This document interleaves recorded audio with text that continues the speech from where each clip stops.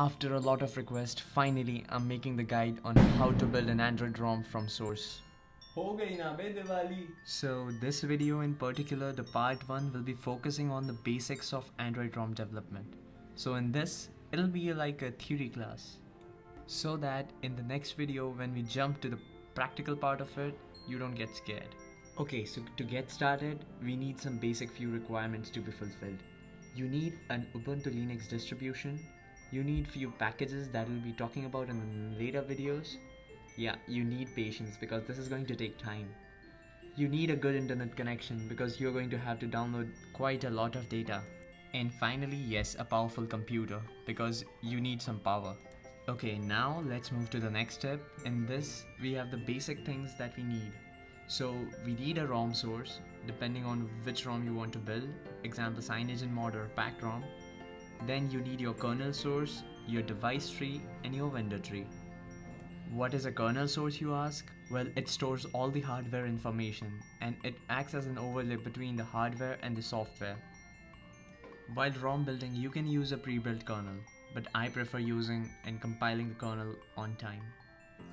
Okay, well, this is the device tree and it contains all the configuration settings for your device. You'll get to know about this folder when we actually work with this folder. And then we have the vendor source. So blah blah blah blah blah blah blah blah blah blah blah blah blah blah. There's not quite much about it, it's just shit, so let's continue. But yeah, we need it.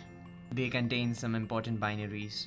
So finally, now that we are aware of all the files that we need while compiling a ROM, let's take a look at the steps for preparing.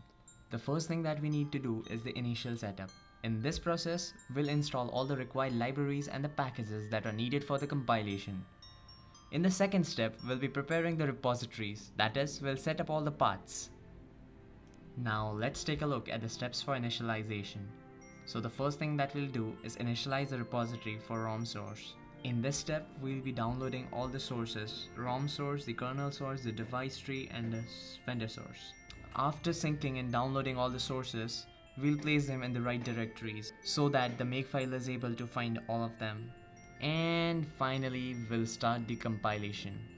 This will take time depending on the processor and the RAM you have. Okay guys, so the next video that I'll be having, it'll include all the practicals. I'll be posting a guide on my webpage actually.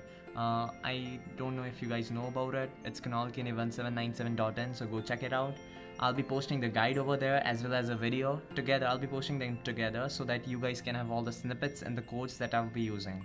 Easy peasy. I'm quite sure you guys will be able to make your own Android ROMs soon. And guys, yeah, if you have made it till here, then congratulations. You have that patience and you'll be able to make your own custom ROM easily. Oh yeah, now let's talk about the most important step. You need to like this video, you know.